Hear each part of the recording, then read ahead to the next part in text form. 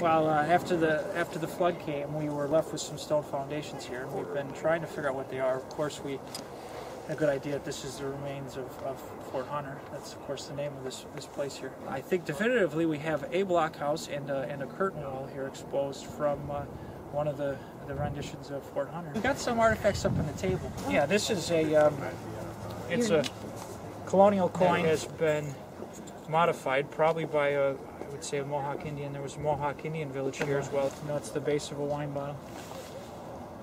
We actually found two of these right next to each other. This is in the bag, a couple of musket balls. So we found quite a few musket balls.